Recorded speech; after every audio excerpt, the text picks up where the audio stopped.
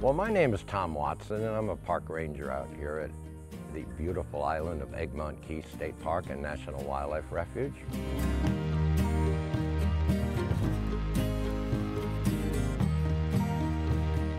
Everybody considers this to be one of the great treasures of the Tampa Bay area, referred to all the time as a treasure. It is. The island is owned by the federal government and the Department of Defense, and U.S. Fish and Wildlife is in charge of the island. We have a management agreement with U.S. Fish and Wildlife to co-manage the island with them. We all take care of it. We work well together. There's a lot of history out here. We're standing next to a gun battery that was built for the Spanish-American War era in 1898. This was originally an Army base. It was called Fort Dade for a while. It was originally called Egmont Key, then called Fort Dade. And then when it was decommissioned, basically it went back to Egmont Key.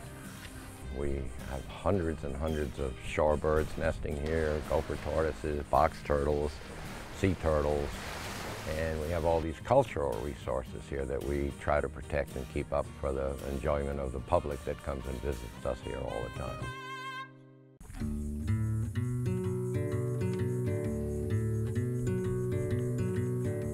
The tortoises are a major attraction out here, as well as the cultural resources and the buildings and the gun batteries, but we've been told, and it's pretty well assumed, that this is the largest concentration of gopher tortoises probably anywhere in North America.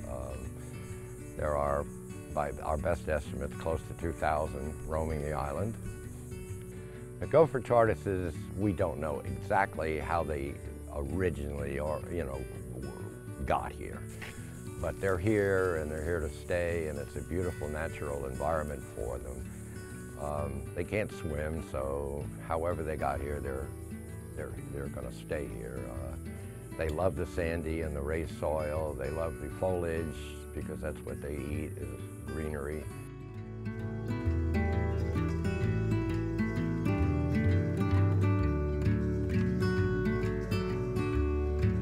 This is a typical gopher tortoise burrow, and there are hundreds of them all over the island.